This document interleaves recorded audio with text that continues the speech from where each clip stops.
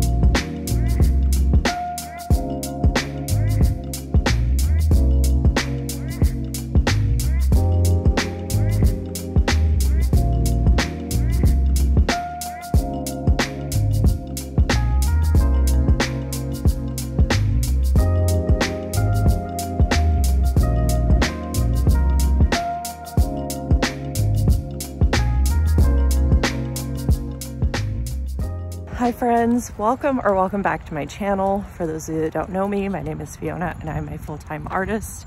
And on this channel, I like to take you with me on my artistic journey, whether that means working on projects in my studio, sharing art supplies with you, going and seeing art exhibits, showing you public art projects I've worked on from start to finish, basically any art related content. So if that sounds like something you're into, please like and subscribe. It helps me out so much.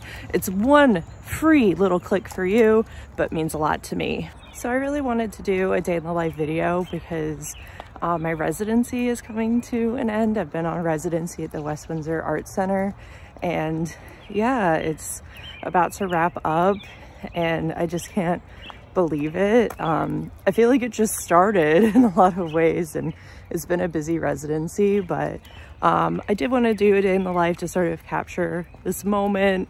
I would say I'm definitely in a transitionary period between what I would call my old life and my new life, and I just kind of wanted to document it and just show what my average day is looking like right now. I'm out here walking Zelda. My day always starts with Zelda. If any of you have a dog, then you know you can't hit the doggy snooze alarm. Then make sure that you're up and at it. So yeah, we're gonna start with her walk and then get into the rest of our day. Let's do it.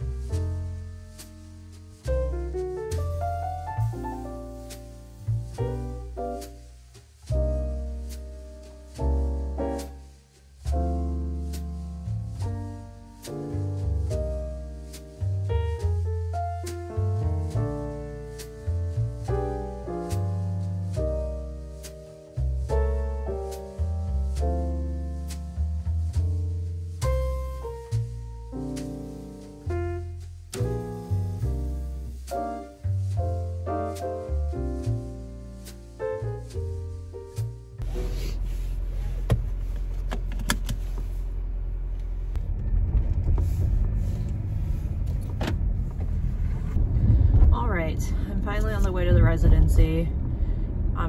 It's about 9:05. I'm meant to be there for 9.